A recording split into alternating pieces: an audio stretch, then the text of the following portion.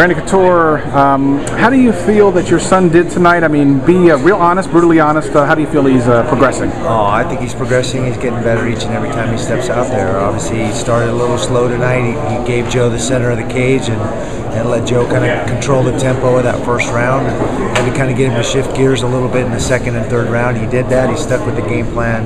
You know, he got him to move off center. He ran him into the fence. He took him down a couple times. I think he did a really, really good job.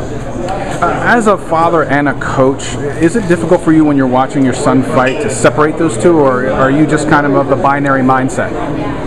It's not hard to separate. We kind of came up with dealing with this through wrestling. When he started wrestling at an early age, which was a sport that I was competing in at a high level, and then some of those skills have just transferred over to fighting now. I've been doing this a long time. Ryan's got such a good head on his shoulders. I see the passion in him for the sport. He does the work. He's diligent, and I think that shows every time he steps in the cage. So I'm excited for him, and it's been fun. How much control do you have over the type of fighter that he has? I mean, obviously, a lot of fighters just want to fight the best all the time, but it's not always best for their career to do that so early. Do you have a lot of influence into who he fights? Well, I mean, they're going to throw who they're going to throw at him. I think they see the potential there too, and so they're thankfully bringing him along slowly. I think that's one of the reasons he's here in Strikeforce and fighting.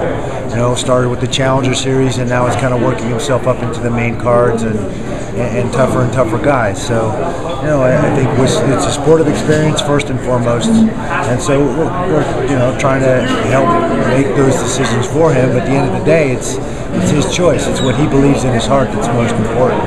And what do you think is maybe the thing he needs to work on the most right now? I think it shows that his grappling and his wrestling is superior than most of the guys that he's fighting.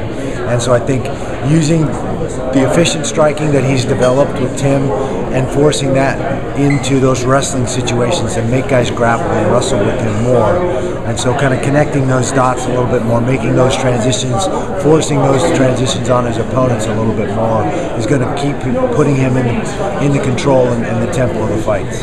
Lorenz Larkin, at the end of his fight, made a plea to Dana White for bonuses in Strikeforce. Now, you've always been a fighter advocate, so to say, throughout your entire career. Is that the right way to kind of get that thing implemented? Do you have to kind of force the hand sometimes publicly? I don't think it hurts. Obviously all the fighters, certainly at all the levels, want to get paid more. We all want to be appreciated more that way for what we do and what we're putting on the line in a sport like this. So, I think that's one way of going about it. It raised some public awareness about the situation, and maybe that'll work. We'll see. So is life as a coach as fulfilling as you would hope it would be? It's one of the things I've always loved. I love coaching at Oregon State. I love working at Centennial High School here in the Portland area as a coach. It's one of the things I loved about being involved in the Ultimate Fighter. And now at Extreme Couture, getting a chance to work with a lot of the guys, my son included, is very rewarding for me. All right. Thanks, Randy.